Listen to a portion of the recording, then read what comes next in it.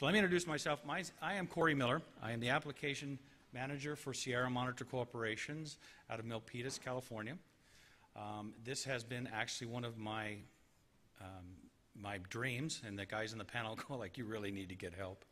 But to have this kind of a forum, I've been involved with NFPA for a long time and have worked with Fire Authority in Southern California for even longer. And I've always had an aspiration to talk about where we're going to go. I've always been involved in several committees, including NFPA 72 and some of the regulations that go through there. And I have to share with you in terms of NFPA, I believe very strongly in the recommendations that we write.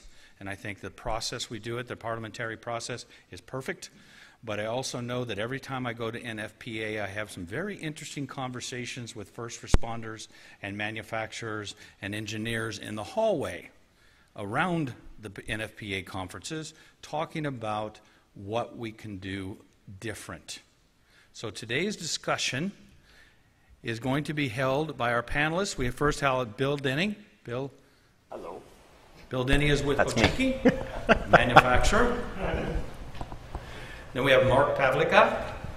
Mark is with Siemens. Then we have Tom Perrish out of Putnam Township. He's a fire inspector. And we have Mike McDade, a very old friend of mine, a fire engineer out of Southern California. So for an introduction, I have to get this little word out. This is not sanctioned by the NFPA. I have to make sure I protect myself and our company. But we are here definitely to open up discussion. And if you guys are too quiet about it, I'll get really worried. But the reality is there's two young ladies in the back that are going to hand you a microphone if you want to say something. And please wait till you get the microphone before you begin to talk. All right? The disciplines we have are first responders and preventive fire. We also have, obviously, manufacturers, and we also have the service aspect of it in the installation with Mike McDade's group. And today, I really wanted you guys to walk away from here with maybe some innovative ideas on something that we can do different. I know that we have a lot of regulations and a lot of things that we do with panels specific around NFPA 72 and some of the other regulations, but the whole point here was to kind of fly at the 10,000-foot level, take a look at where we can go, what can happen, and we're going to walk through that process a little bit. So, without further ado, the agenda will begin with mass notification. That's a very broad term, and we're going to talk a little bit about that and what the importance is and how we can do that. We're going to talk about remote service. One of the capabilities, in other words, to be able to work on a fire alarm panel from a remote capability and where we are with that. We're going to take a look at it from remote support. As a manufacturer, do I have access to a fire alarm panel? And again, we'll talk a little bit about that.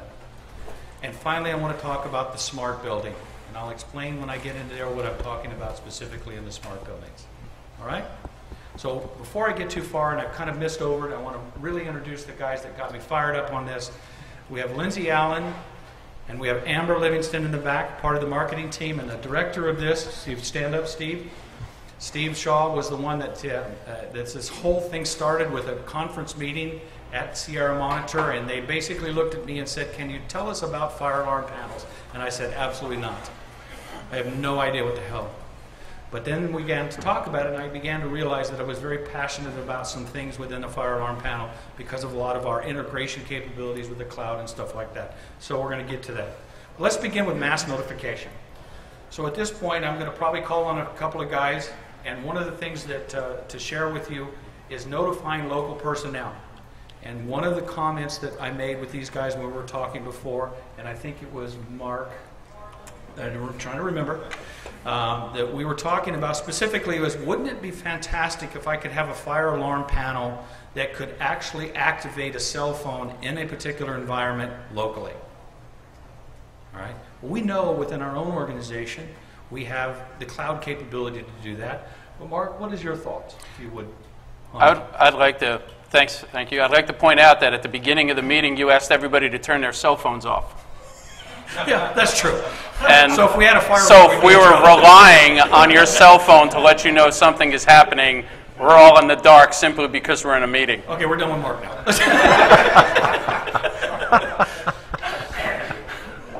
So, sorry. That's all right. You're supposed to turn the ringer off. Good thing is nobody listened. That's true. Nobody listens, obviously. Or else they wouldn't be able to take pictures. All right, Bill, do you want to add anything? I don't get too involved with mass notification part of it, really. We don't have any products that fit that, but obviously there's a need for that, and being able to get the message out, distributed recipients and things of that sort would serve a very valuable purpose.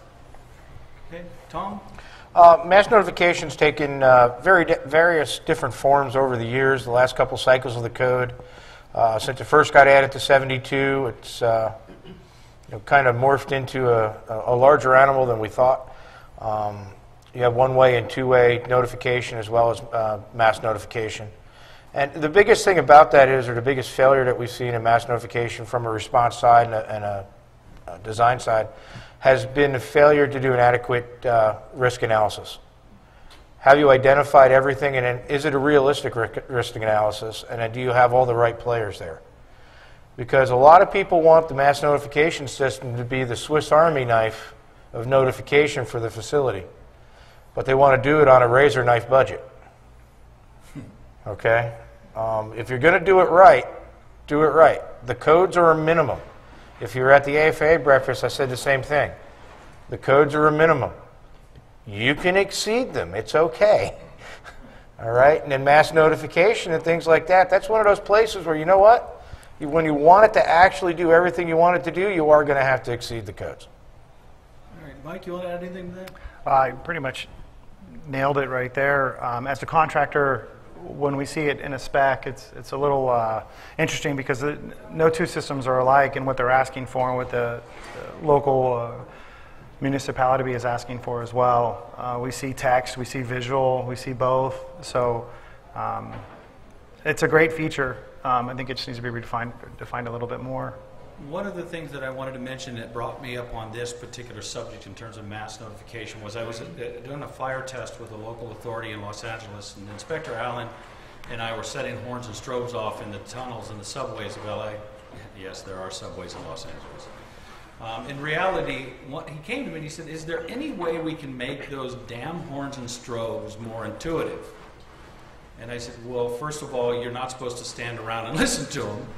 You want to get out of the building. And he said, but there's got to be some way to do that. And I was really excited this year because the first time I saw in a couple of manufacturers where we actually had the required temporal level of audio visual going, and then it would stop and it would give a vocal command, which is something I hadn't seen before. And I thought that was really exciting. That doesn't mean it hasn't been around. I just hadn't seen it before. But it's exciting to see that we can start to move towards that type of thing, and there we actually have the ability to tell a public where they can move to or what they need to do. So it's not just a blaring horn. I'm sure everyone in this room who has ever been in a fire drill looks at, when that horn goes off, the deer in the headlight look.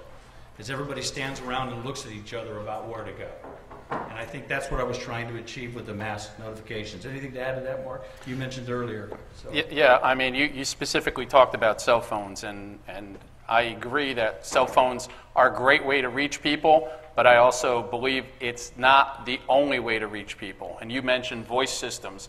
Absolutely. If you're going to use an emergency response system to tell people to do different things rather than traditionally just, there's a fire, get out of the building, then you need to be able to tell people specifically what to do. If you're in a school in Oklahoma and there's a tornado coming, somebody pulls the pull station, you're telling the kids to get out of the school. Bad idea. You need a voice system to say, go to the basement instead. Or whatever the hazard is, a voice system where you can give people instructions helps them respond appropriately to whatever the emergency is. Tom, any thought on that? Or He's right on. If you look in the 2019 edition of 72, I know a lot of people haven't gotten up into that edition yet. Probably will be a cycle or two on the building till it catches up. There are actually there was a new annex added, Annex G, which is guidelines for emergency communication strategies, and it also has some sample messages in there that address the different types of messages that you're looking for in the notification system. So it's exciting to me that we're starting to see a lot of the future issues actually getting addressed. And I want to make sure that everybody understands, in this room, this is not just the five of us talking. If you have a thought, or if you think I'm out of my freaking mind, I'm open to that. I will probably cut you off, but If you want to say something, please tell me. We've got some microphones in the back, and the guys will bring them to you. Just wait till the mic comes to you. Just raise your hand. Gordon? Wait for your microphone. Don't get yelled at. You are out of your freaking mind. That wasn't a question. That might have been a statement. Drop the mic and walk away. That's all you can do at that point. So what comes to my mind in this part of the discussion, of course, we all know there's lots of mass notifications, and having lived in the Bay Area in California and seen mass notification when the refineries have problems, there's a whole lot of ramifications that don't need discussion here.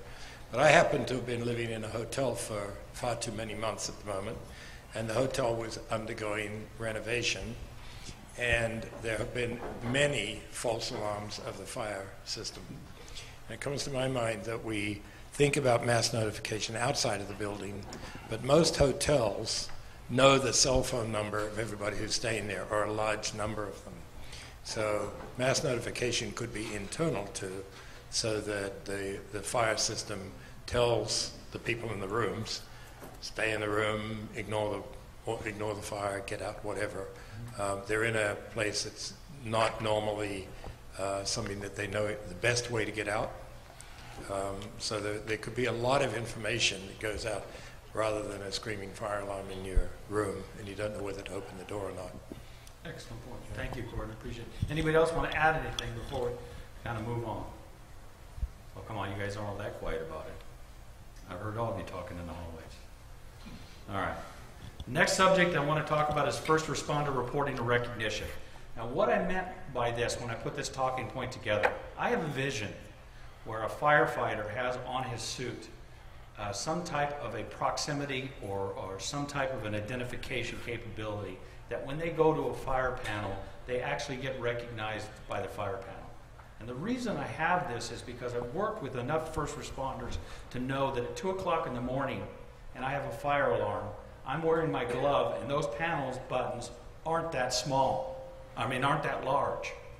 And it's difficult. And one of the discussions we've had in the hallway is how do you remedy that? I've actually seen some manufacturers with remote annunciators have huge buttons on them to be able to acknowledge it.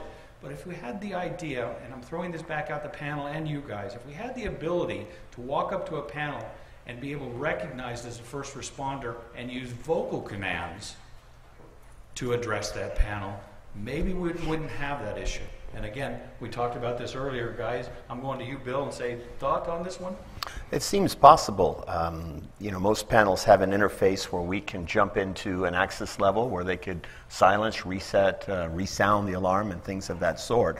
The external equipment that would receive that signal, whether it be a proximity or voice recognition or whatever, obviously that would need to be something external to the system. But I think most fire panels could accept an input, maybe a dry contact or some other interface, and make that sort of thing happen. A lot of fire panels already just have a level 2 or enable key. Yep. That also could be used. Some panels are going with resistive touchscreens or things like that that could work with the glove.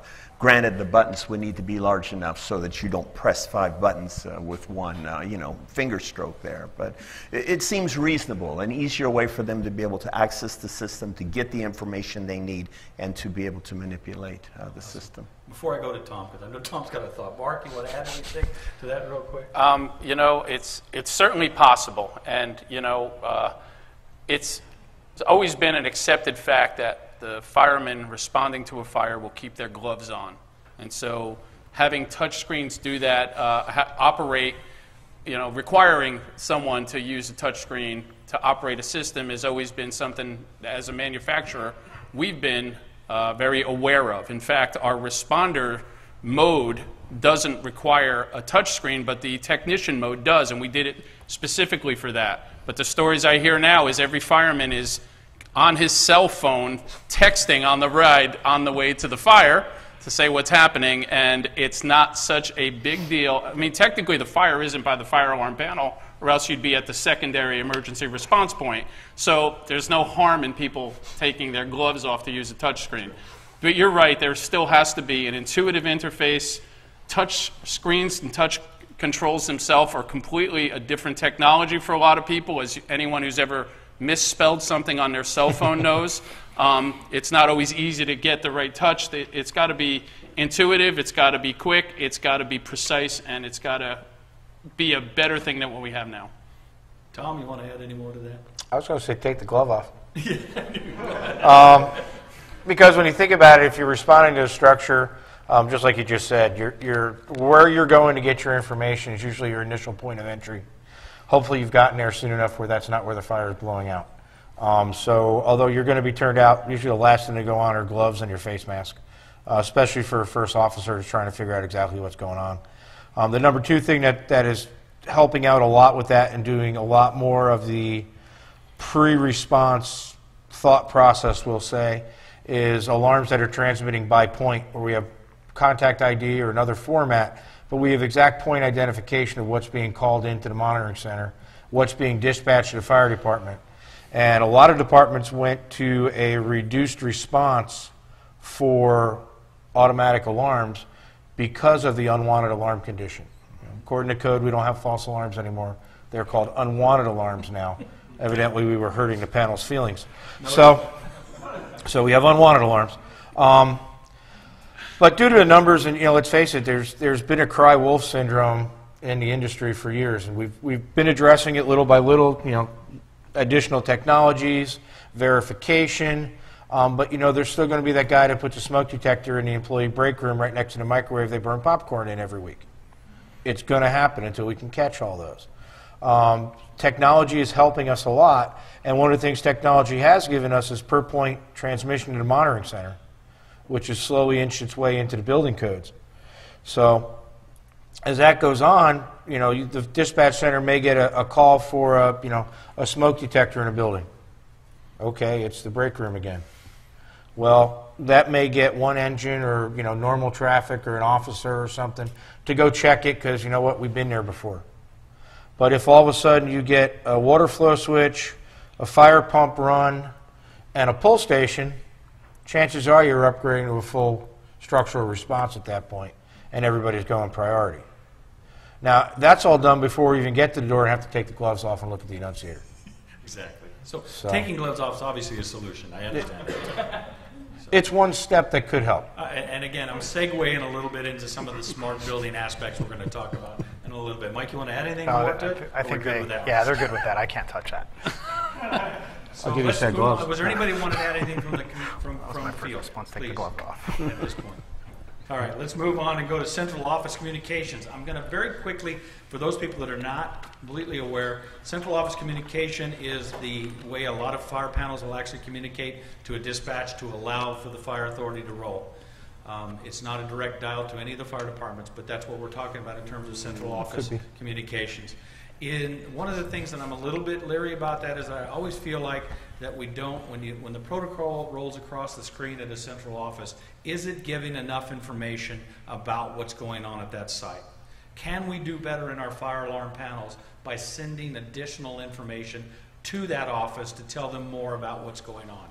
Fire location, this type of thing. So without jumping too far, but I'm going to go back, and this time I'm going to start with Bill. In terms of information out of a panel going to a fire alarm to a central office, can we improve on that? I'm sure it could always be improved. It seems like the trend is more information and quicker, faster.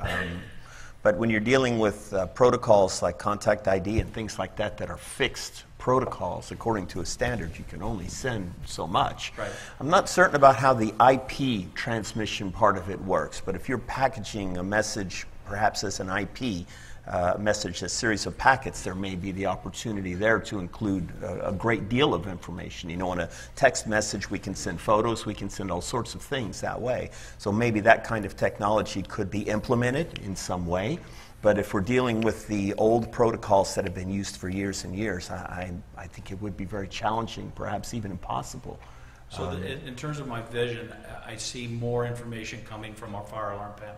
And again, Mark, you want to add anything to that? Sure. You're right. The old technologies are limited in how much information they have.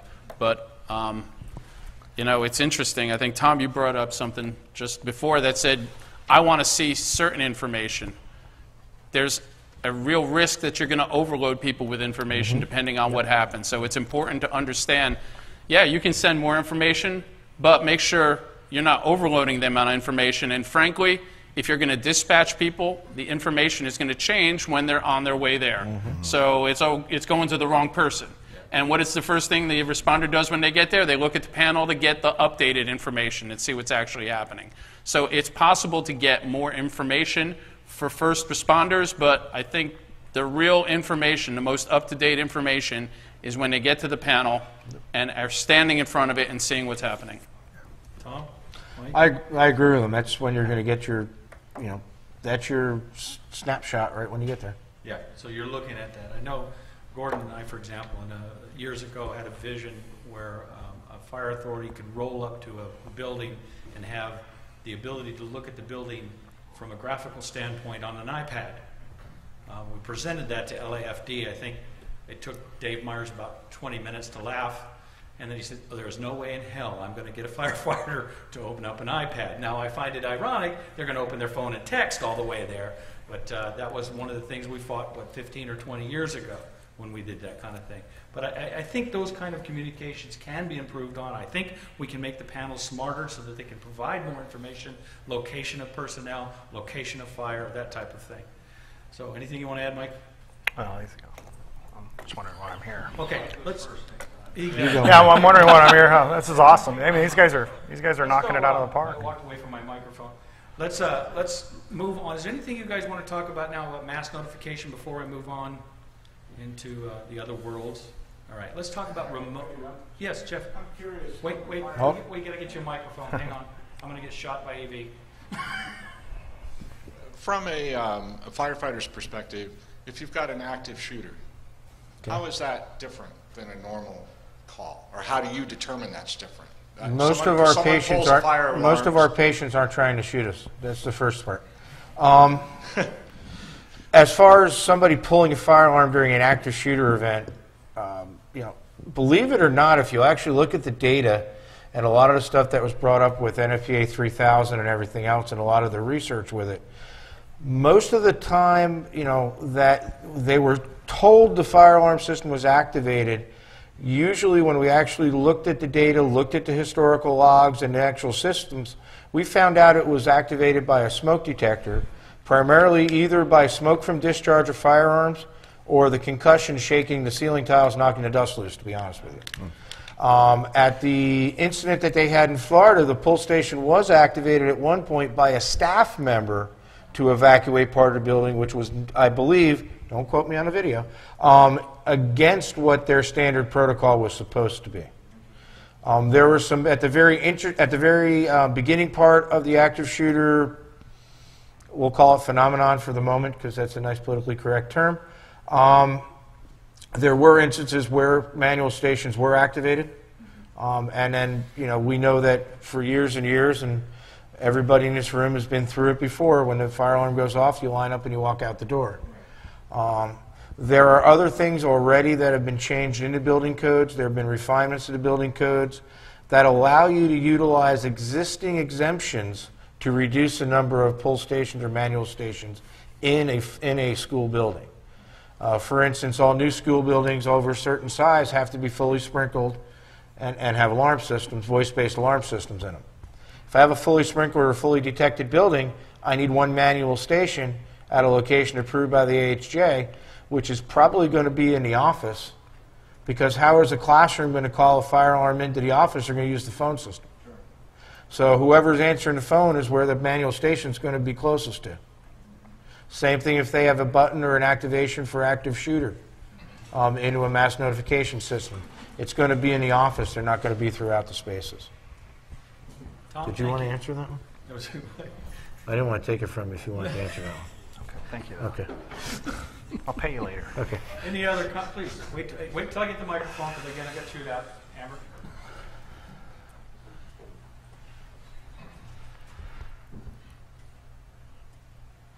So we also tie in other systems, so access control.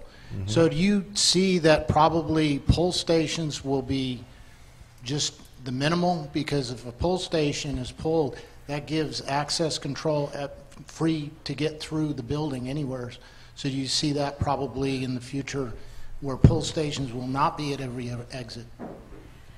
That's a damn good question, actually, and I appreciate that. Because access is one of those things in terms of where I move with smart buildings, where they become one of the systems within that building that integrates into the ultimate smart building, and the idea behind that. So I'm not going to not answer your question, but I'm going to push that towards the end and talk a little bit about the integration of these systems within a building and how they all work together within the fire alarm panel.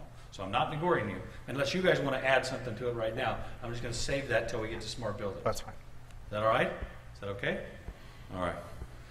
Let's move to remote service on a fire panel for a minute. And let's talk specifically about fire panel operations conditions.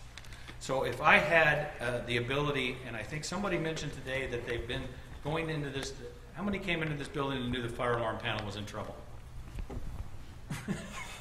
Okay. So the irony was this panel came to me and said, do you guys realize that we have the NFPA show and the fire alarm panel's in trouble? And I said, well, okay, that we discussed that. And I'll leave this to Mike, being a contractor. You want to discuss a little bit about how that all works out in terms of remote condition capability? So. Well, I wasn't aware that the system was in trouble, but there could be a lot of reasons why it's in trouble from a contractor standpoint. I don't have an answer for why it's in trouble, but in regards to the actual question, what exactly are you trying to get an... If I was the contractor responsible for this building, yeah, and I was getting indication that I had a trouble signal, okay, and I had the ability to remotely go into the panel and identify the specific trouble, would that be advantageous? Because today, a lot of times on the older panels, all I get is a trouble indication. And the only way I know any more about it is to roll to that panel and find out. So what I'm saying, Mike, is it advantageous from a contractor standpoint to be able to get more information remotely? Absolutely. That's a given. Just to speed up the process to make sure you're sending the right technician out, I would say yes. Again, it depends on your AHJ and how far you want to take that, because if you have the ability to see what's physically going on with your panel, then do you have the ability to do other features that may not be that well received, or allowed. Or allowed. And that's I was trying to be. I want to make is that some of these stuff that I'm talking about, the restriction isn't in the technology. The restriction isn't in the innovation. Unfortunately, a little bit of the restriction is in the code that we write. And we limit ourselves on the ability because we're afraid to open it up. So if we walk away from this meeting today with an idea that maybe we can innovate a panel to be more than it is, then maybe we need to take a look at rewriting the code. That's where I'm going. We've got one right here. Hold on. Get your microphone. Thanks. As the panel said earlier, the code's the minimum requirement. I'm sorry, say it again? As the panel said earlier, the code is the minimum requirement. The minimum requirement's a perfect way to put it. If remote service and that then becomes an add-on, would that then be the way around the limitations of the code, is that we're now exceeding what the minimum requirements of the code? Tom, you want to address that a little bit? Mike, you guys want to talk about remote access? My answer to that as an AHJ is it depends. I also work for an engineering firm. I don't know, do you want to talk about the current capabilities that are there, or the restrictions in the code? I was going to say that there's nothing in the code that says you can't send information anywhere you want to. Right. But you also have to be careful where you're sending it, what information you're sending, and what you expect people to do with that. Because obviously it's one thing to say, hey, there's a trouble on this building, and the convention center has a trouble, and here's the specifics of what that trouble is. It's also different to say, okay, I want to acknowledge it, I want to disarm that device so it doesn't have a problem, and you're doing it from the comfort of your office. That's where the code has a problem. Yeah, and it's based on actual incidents in history where they've had the ability for remote reset on panels. There was an incident at a Bell System building in Manhattan many years ago, and if you open up the 72 handbook, I think they still have the same picture in there, of black smoke coming out the door because they remote reset the alarm multiple times. That's why NFPA 72 doesn't allow for remote resetting unless it's approved specifically by the AHJ.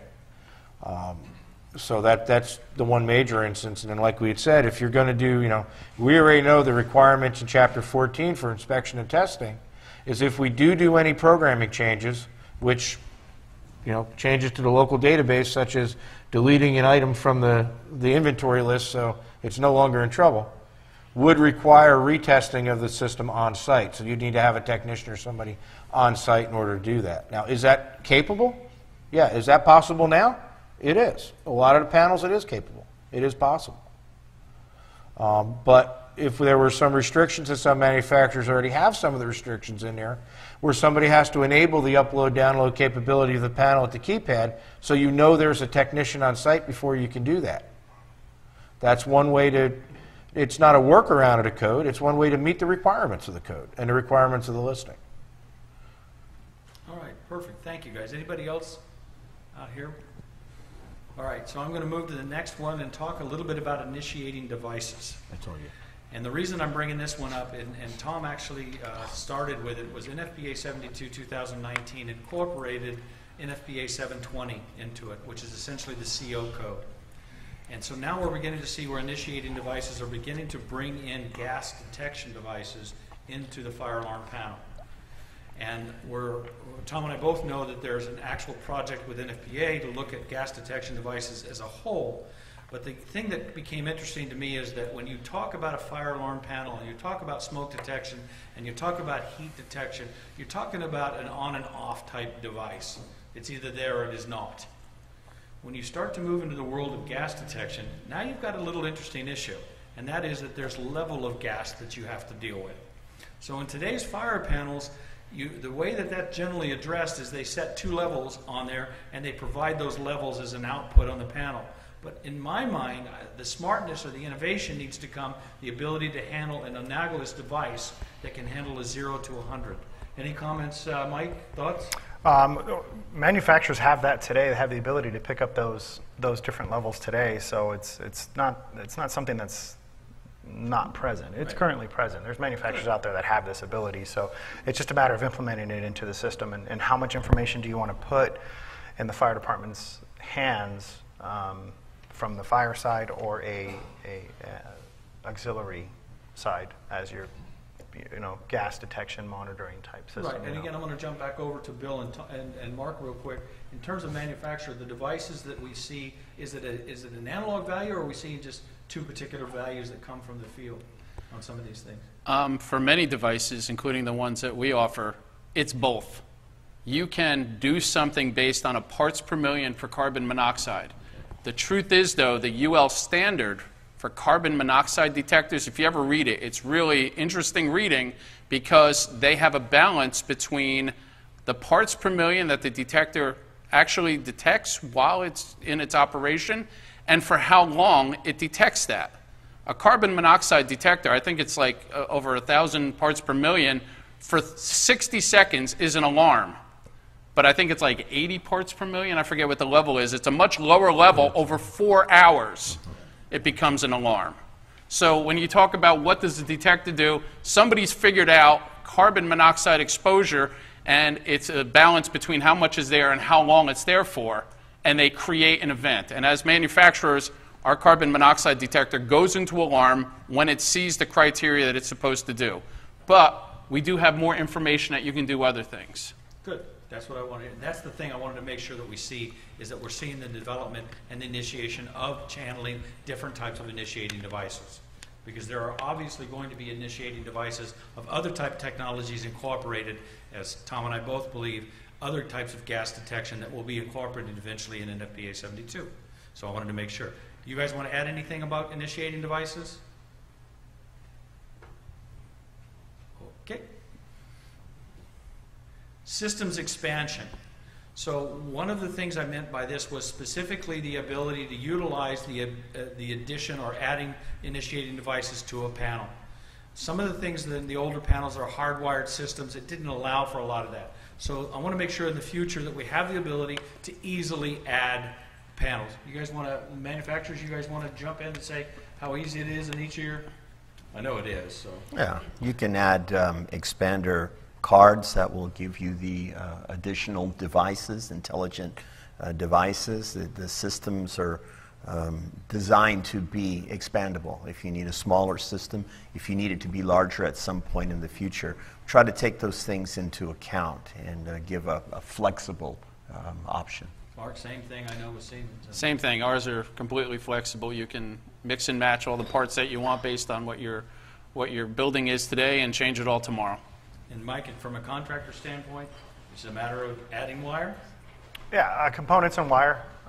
We're good with either one. I mean, when we go into a situation like this and that expansibility is there, you just got to understand what you're adding to and how you're adding to it. So it's pretty common. So again, we're talking about expansion capability of that from a remote service capability. Well, that's not a remote service feature. That's true. You know. Anyway, we'll move on to remote support. Anybody want to talk about remote access capabilities? Let's look at remote support, and I go specifically to the manufacturer. My thought here on this talking point was having the ability to upload or upgrade the firmware in a fire panel from the factory. And everybody looked at me and said, oh, hell no. And, and they are still looking at me because it obviously is in direct violation from whatever the code's going to allow us to do. But do we need future ability to be able to do that? And if so, what kind of things would we be looking at? So, for example, if I wanted to upgrade a Siemens panel, Mark, could I do that remotely? The answer, as Tom put it before, is maybe. The question is not so much can you do it, the question is should you do it? And, you know, I have a cell phone, and every time some new version of an app comes out, I have a message that says, hey, you got a new version. Do you want to upgrade it? And I have to punch in keys on my phone to get it to upgrade.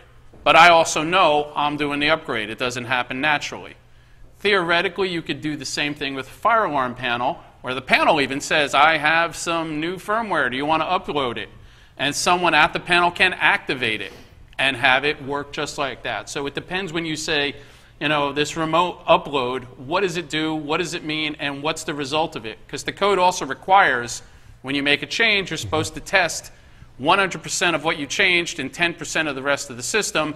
And some people interpret a firmware or software change in the system to be, I don't know what changed, test everything. Yeah, and I was going to go to Mike and talk about it from the contractor standpoint, and then move over to Tom in terms of the regulation. But again, Mike, you know, to have somebody stand in front of the panel and be able to have somebody from Notifier update a panel remotely, that would be an asset, correct? No, I wouldn't want that at all as a contractor. I want my guys there at that panel because we all know when you've done an update on your phone or your computer, it's crashed occasionally. It doesn't happen all the time, but it does. And if that system's down for some weird reason, not a fan of that at all. I would want a technician there doing that. But go ahead. Please. Oh, we have the capability of doing that as well through our networks and whatnot. So it's just highly, I don't know, I see this as being more of a local requirement than a remote. Okay, perfect. Now, up until now, really the only time that we would recommend that sort of thing is if there's a new feature that needs to be implemented, because the panel is likely already established and has been working well for a period of time. But if we need to introduce some new feature, some new multi-criteria sensor or something, then the firmware would be upgraded to accommodate that enhancement. But that would also require them to install those new devices, and they would be on site as a result anyway. Okay. But again, I still hear the capability of being able to potentially remotely send the software to the panel. Not actually upload it, but capable of doing it. Are we thinking of the site-specific data or the actual firmware? The actual firmware. The actual firmware, yeah, that would be. Well, it's two different, in a fire panel, it's two different sections. Oh, absolutely. Okay, because you got the executive software, which was similar to your operating system for your laptop. Right. And then, which would be your firmware. And then you got your site specifics. Right. And I wouldn't want to speak for you on this one, but most of the fire alarm system installers and maintenance people I know use the if it ain't broke, don't fix it rule, which means just because I came out with a brand new piece of software or firmware means I got no troubles on the system, it's working fine. Right. Unless somebody tells me I need to upload it and change something, I'm just going to leave it as it is. Okay, so some of these delighted innovations that I would like obviously are going to have obstacles to get to. And some of them already exist. You just didn't know how happy you were. I hope so. Any questions about it from you guys? Any comments? We've got one from right over here.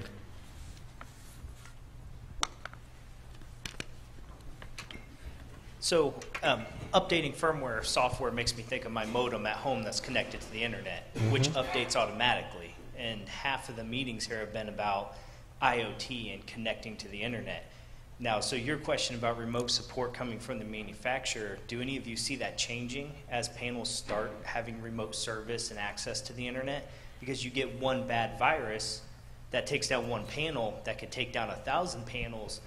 I don't think we're going to be waiting for people to respond to every single panel to punch in the password to update it. But then, you know, you see often with firmware and software compatibility issues. So how does, I guess, a manufacturer prepare for that in the future with IoT? Yeah. I'm going to jump in real quick here because I know Steve and I've talked about internet security and that type of thing. UL, I think, has been working strong to try to help do some of that. In terms of what we do, Steve, in terms of the security we put in our IoT products, there's a lot of development that's going in that area. Do you want to add anything in terms of what we're doing with that? You know, from a manufacturer standpoint, I know you guys, we've all been concerned about the cyber problem, if you will. I was not going to add anything. Okay. Lindsay's just sneaking up here. Yeah, certainly from the gateway perspective, we're spending a lot of time and effort really locking down the firmware itself and making sure we've plugged all the holes and everything and going out to third-party certifications so that we can ensure with confidence that our product is going to be secure for that portal that's in and out of the fire panel itself.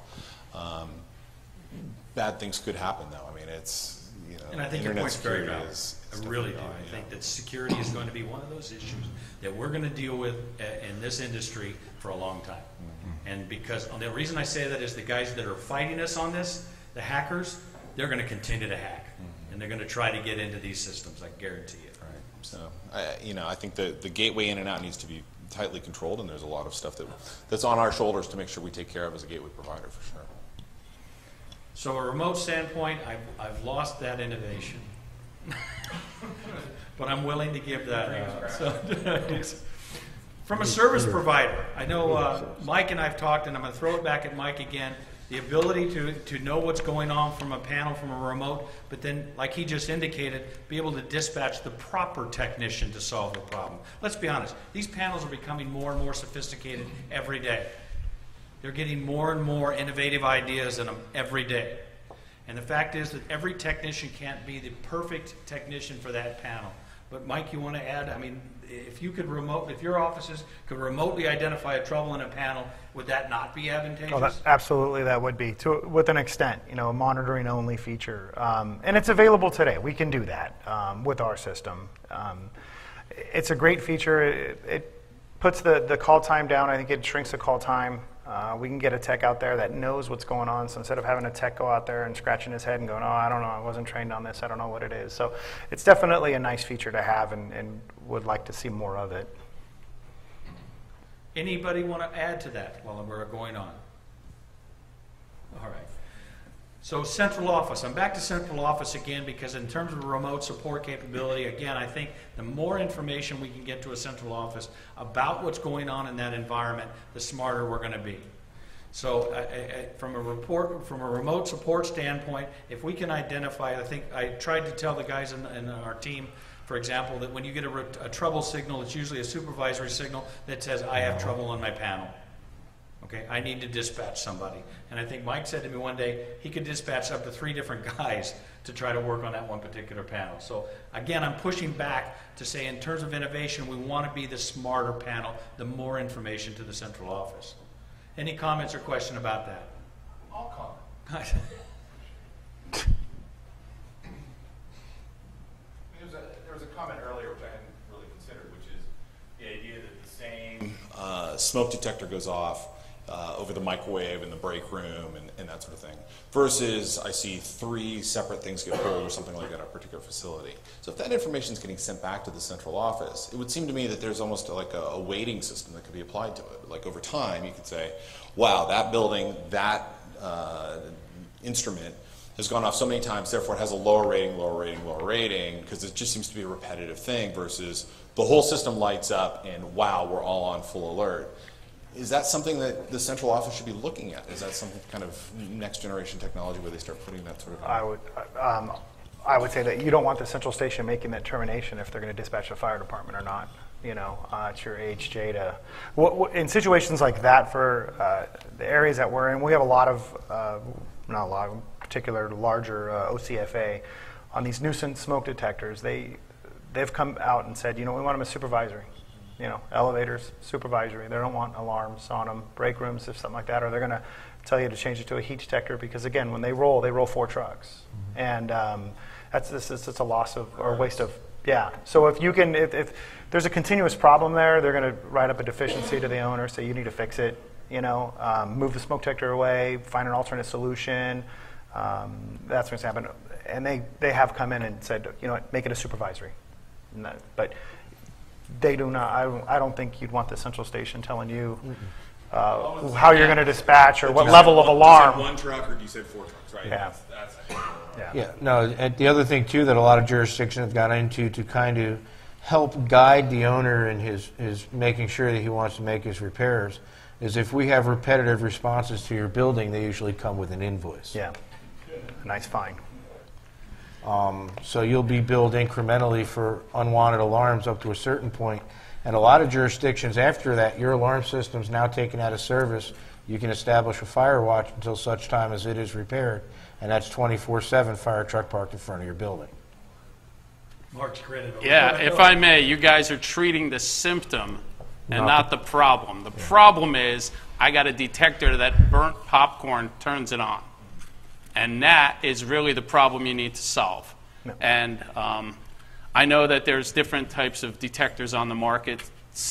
Many manufacturers have some that are the cheap ones that may not distinguish between deceptive phenomenon and a real alarm.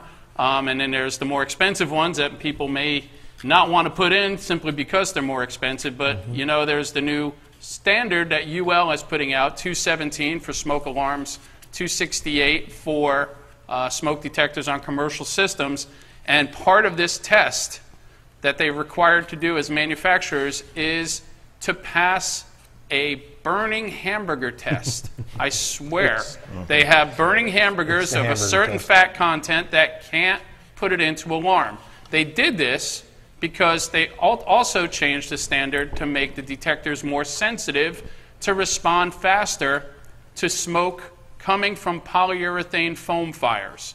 And they did that because there have been deaths that have occurred because the smoke detectors didn't respond fast enough. And it's simply because polyurethane foam burns a lot faster, creates a lot more smoke, and gets hotter a lot faster, meaning you have to detect it faster. I can detect smoke really, really fast. The trick is distinguishing that from the burning hamburger. So to answer your question, it's not the monitoring station. It's not the fire department who makes those decisions. The detector should be smart enough to know the difference. Excellent point, Mark. Thank you. Appreciate that. All right, let's move a little bit more to remote support. Does anybody want to add anything before I get into this fourth element on this?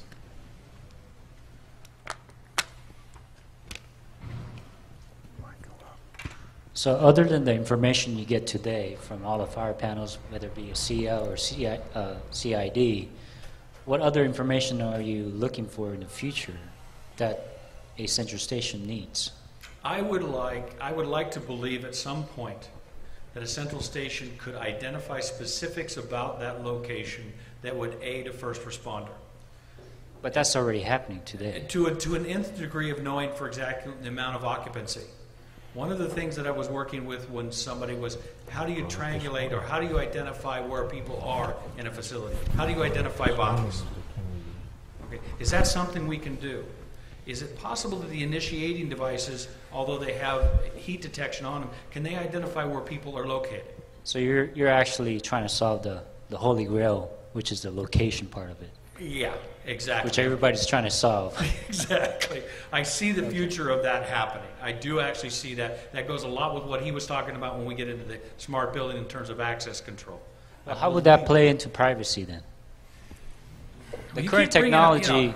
Everybody keeps throwing obstacles at me, and I just keep trying to throw ideas out here for No, the I team get to it. get this And stuff I love built. technology, but again, you know, you have to come down back to earth. You do. You know. But if we had the objective, if we thought, like you said, the Holy Grail, we really need to go to a point where we provide as much information to a first responder or to a fire authority that we can. Can we work towards that goal? Can we do something as a manufacturer? Can we do something as a service organization to get that information? And I believe we can. And I think we can get there. And that makes me actually moving towards the next step, and we get into the cloud deployment. And one of the things that we ran into in Los Angeles a few years back is obviously everybody's heard hardwired telephone systems are a thing of the past. I mean, none of my kids own a phone in their home. All right? Every one of them use their cell phone for their home phone. And the reality is that we ran into that in Los Angeles, and the infrastructure was failing. So they began to authorize the use of cellular capability for the second line on the fire panel. So they could actually have now just the one hardwired phone. But I see cloud capability through that same idea where that cloud information can exist someplace, and this moves very close to the privacy issue of information about that facility. The other thing I got into a conversation with Tom about, and one of the things that we do in Los Angeles is what's called the compliance engine. In essence, you have a deputized fire marshal who will go in and do an inspection on a building and file a compliance engine requirement for the fire department, and that goes to the cloud. And then they get a report at the fire department that gives them some identity. It's not a deputized fire marshal. In most cases, it's the contractor that's doing a 72 or 25 inspection that then uploads that data to a third-party data management program. Correct. So it's not a deputized fire marshal. Leave the guys with the guns and the badges on one side of the equation, leave the contractors on the other. Corrected. But the reality is that we're starting to see more and more of that because of the reduction in resource from our fire authority. They don't have as many building inspectors as they used to. So they will then bring in a third party to do these inspections. That becomes another part of the cloud access capability, that type of thing. You guys want to add to that?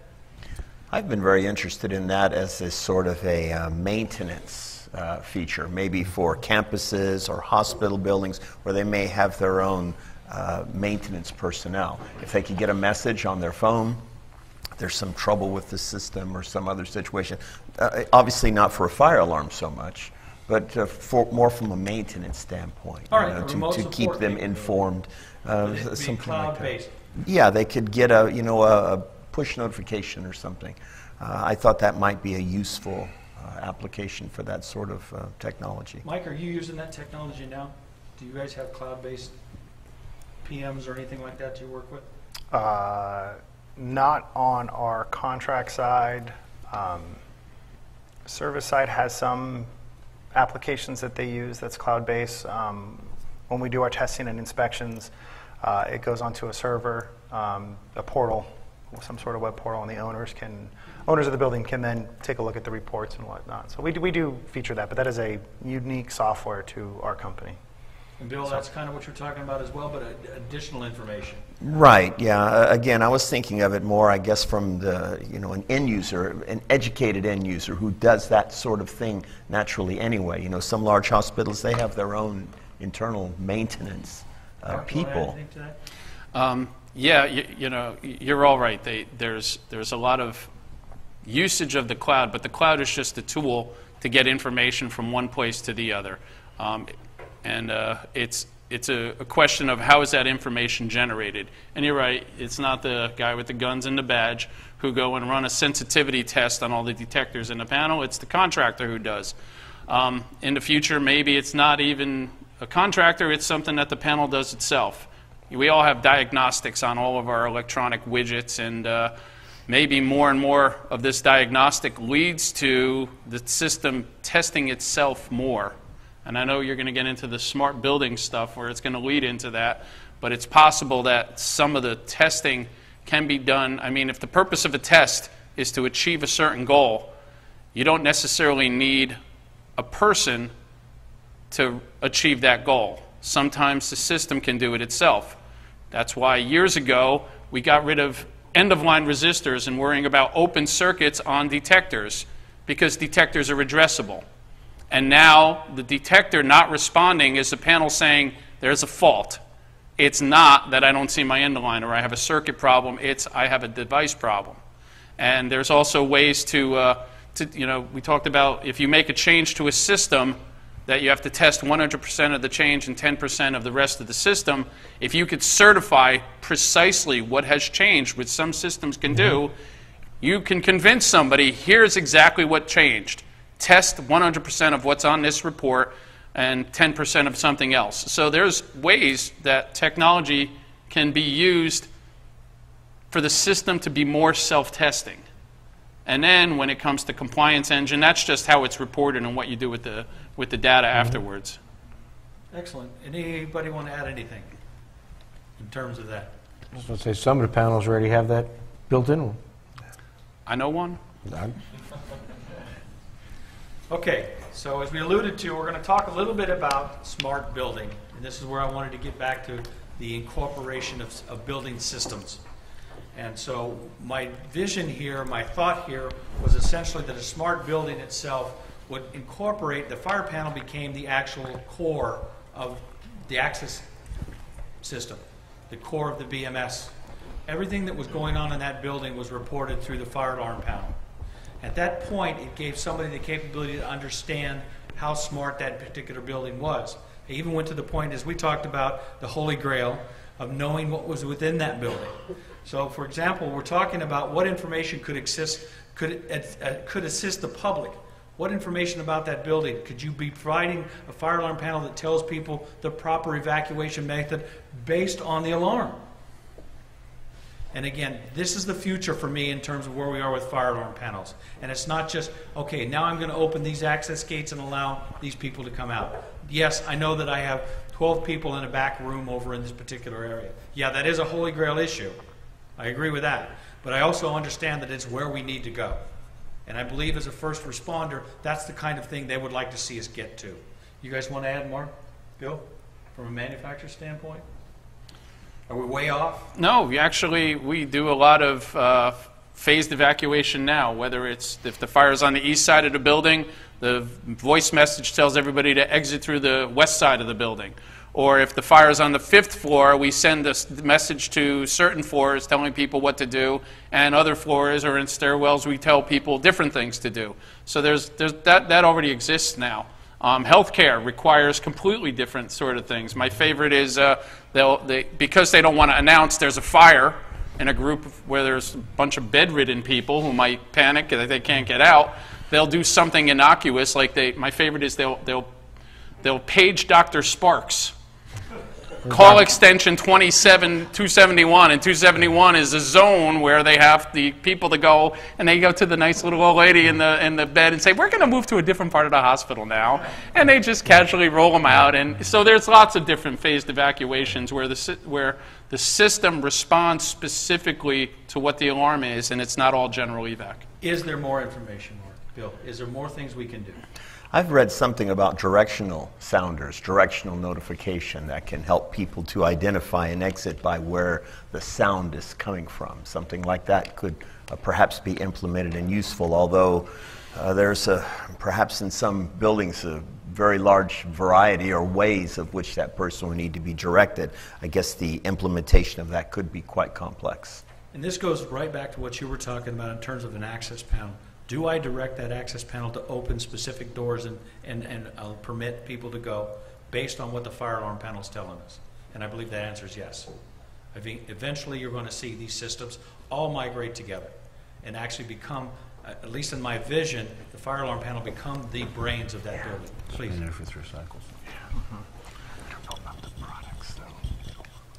I've got a little trouble as far as having one system being the brains to everything, because if that goes down, I mean, everything goes down. It's, to me, you have a part of this infrastructure where everything's maybe talking to each other, and that they, depending on whatever the protocol is, that they will initiate, through the IoT, as far as the network.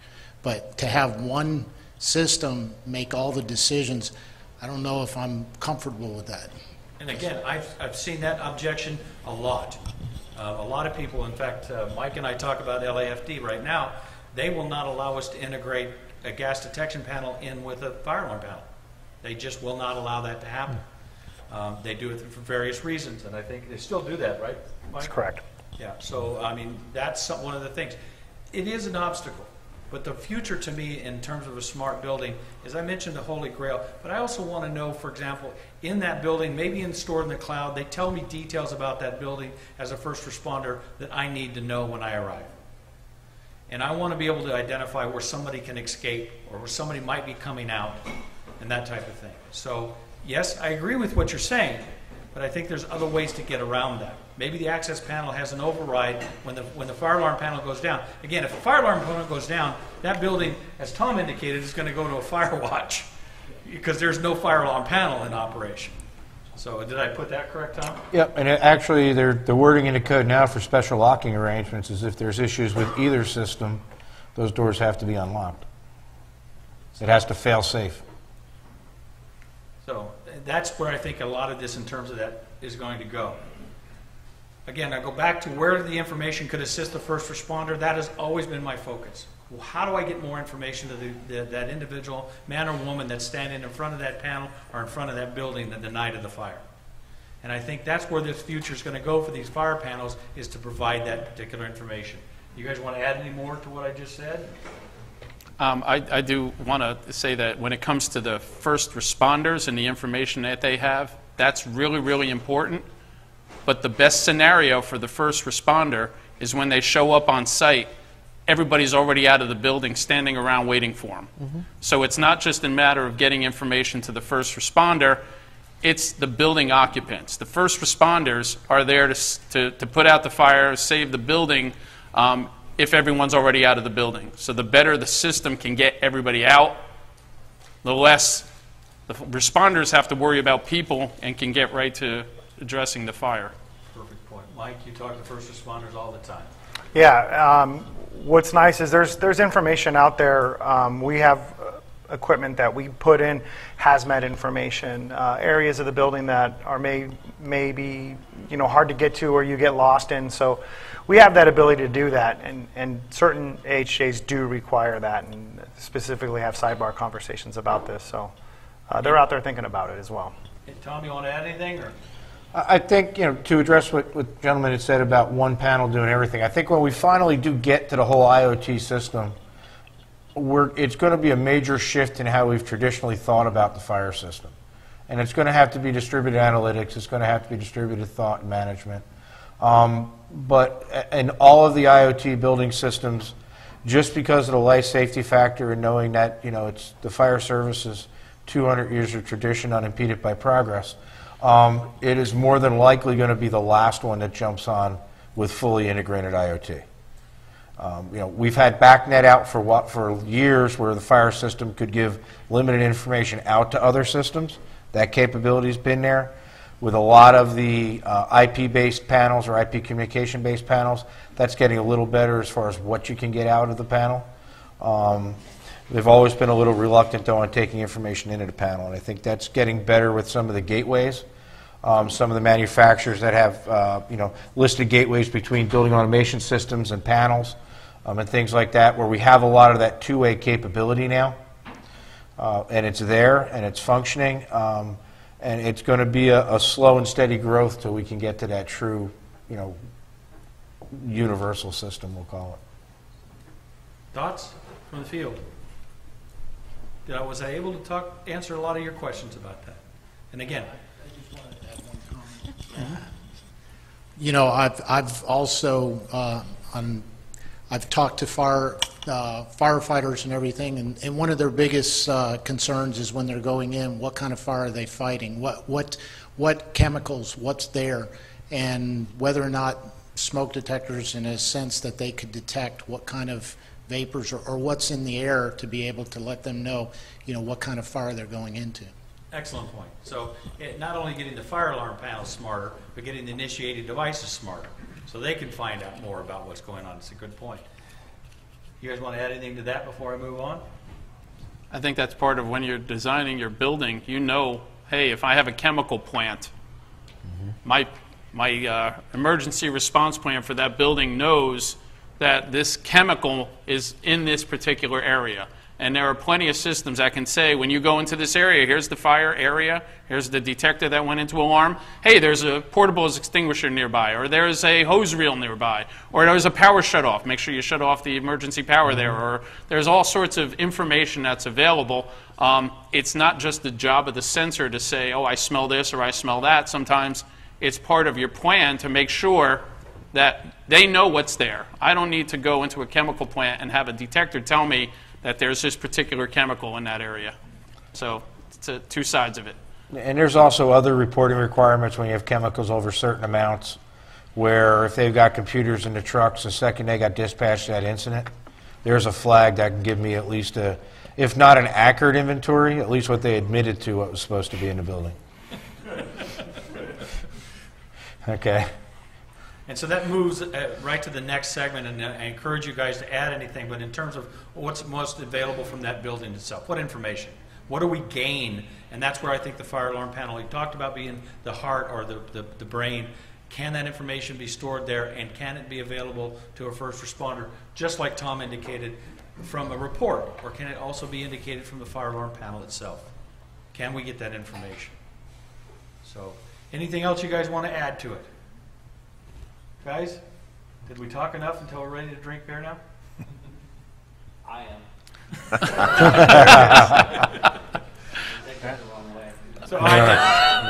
So this is supposed to be the Q&A, but actually, my guys have got an idea. First of all, Amber wants me to remind, if you want to share of today's discussions for any reason, my objective is you guys walk away with one thing in your mind, just one thing, that maybe we can think about doing something different. Maybe if we need to change the code, we can talk about doing that. Maybe if we can improve the panel, we can do that as well. So if you want to do this, you want to text NFPA to 484848. I don't know where Amber came up with the number, but that's the number to use. And finally, there's the raffle. And Miss Amber, would you like to...